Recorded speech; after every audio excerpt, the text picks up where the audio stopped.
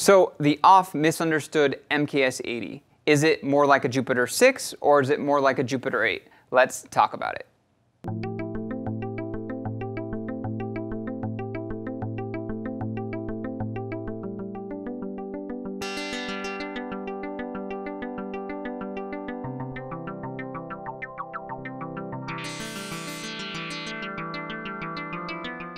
Hi, I'm Zach Marr from Alamo Music here in San Antonio, Texas. You can find us online at alamomusic.com. If you haven't already, hit the subscribe button, turn on your notifications. This is our Alamo Sound Lab channel where we talk about all things music tech related. And today we're looking at the MKS-80 and comparing it to the Jupiter-6 and the Jupiter-8 in order to better understand all three. The MKS-80 is probably the most confusing of all the Jupiters. People often mistake it for a Jupiter-6 in a box or a Jupiter-8 in a box, and really, in my opinion, it is neither of those. Add on top of that, there are two revisions that are pretty different beasts, and you have a recipe for lots of arguments on forums about which revisions are better and whether or not it's more like a Jupiter-6 or a Jupiter-8. So today we're going to talk about each of these, talk about what's unique from a component standpoint that gives them their unique character, and also what's unique from an architecture standpoint that gives it unique playability. And we'll talk a little bit about how some of the downsides to each of these units and compare them to each other. So let's get started with the MKS-80. What is unique about the MKS-80? First, there are two revisions and the components are different in each. So the first are revision 4, which is the earlier revision. It has similar components to the Jupiter-6. It has the same Curtis chip, the CEM 3340, I believe, and it has the same filter, an IR 3109, but it's implemented differently. On the Jupiter-6, it was multi-timbral. On the MKS-80, it is only a low-pass filter, doesn't have the high-pass or band-pass, and there's a separate high-pass filter that isn't resonant. So it's different. This is an MKS revision 5, which I'm going to talk about in a sec. So I can't say the Rev 4s probably sounds closer to a Jupiter-6, but the Rev 5, let's talk about that now, doesn't sound anything like a Jupiter-6 to me personally. There is overlap, but for the most part, it's pretty different. And why is that? It has a different VCO and a different VCF. For the oscillators, it has a chip that Roland came up with for this synth alone. It wasn't used in any other synth as far as I know. It was the IR 3R03. And it's very rare. If it breaks, you're up a creek or you're going to spend a lot of money to find a replacement one. Fortunately, they hold up pretty well. And then in the VCF, it shares the VCF with the JX10 and the JX8. It's a IR 3R05. And those together have a very different sound than the Jupiter-6. So I want to kind of dispel off the bat the notion that the MKS-80 is especially the Rev 5, is super similar to the Jupiter-6. It sounds very different to me personally. Where it is similar is in its architecture. It's almost identical in its architecture. It adds a few things and it is missing a few things though. So what it adds is aftertouch and velocity sensitivity, which is a big deal and we take it for granted today. But this is the only Jupiter that has aftertouch and velocity sensitivity, which is really cool from an expressive standpoint. It doesn't have the ability to choose multiple waveforms, which you can do in the Jupiter-6. And it doesn't have a built-in arpeggiator.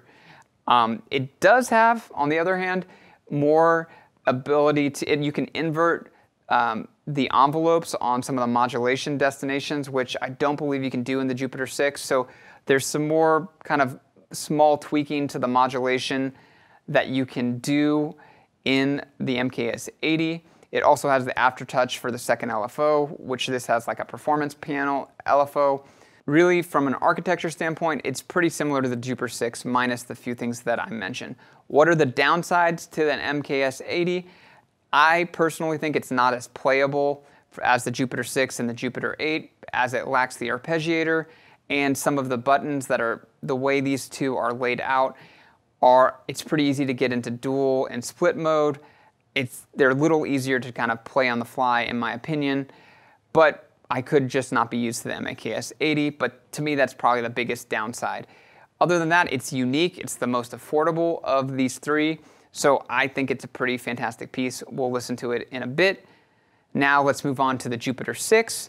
What's unique about the Jupiter-6? So to me, the most unique thing about the Jupiter-6 is two things. One, it's its filter, which I mentioned already is multi-timbral, and it's resonant across all three timbralities. It's got a low pass, high pass, and band pass, and you can get some really interesting tones by using that filter and pushing it to its limit. It also has Curtis chip oscillators, but you can select multiple waveforms, so you can stack waveforms, which is the other really unique thing to me about the Jupiter-6 when you compare it to all the other Jupiters. Other than that, it also has an arpeggiator that you can, in its split mode, you can run them in opposite directions, which is fun. It has the second LFO, and it has more modulation destinations and sources than the Jupiter-8. It shares a lot of other things with the MKS-80, a unison mode that you can detune, as well as a lot of the same modulation destinations. On a tonal standpoint, it is a little bit colder, more metallic. You get more sterile tones, but it's really great in a lot of 90s electronica. Similar to the SH-101 to me in the way it sounds and feels. The MKS-80 is warmer. It sounds to me more along the lines of the JXs, but with a lot of Jupiter. If a Jupiter and a JX had a baby, you'd get an MKS-80. So it's more in line with the traditional warmer sound of Roland, kind of beautiful tones that you get. The Jupiter-6 is kind of the dark horse, ugly duckling, but very capable, very unique piece in the Jupiter line, and really all of Roland's line. It's pretty unique. So that's really what to know about the Jupiter-6.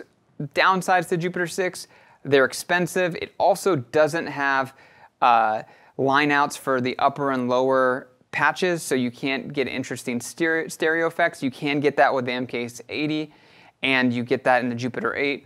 It also is 6-voice, where the MKS-80 is 8-voice, and the Jupiter-8 is 8-voice, so you get some limitations there.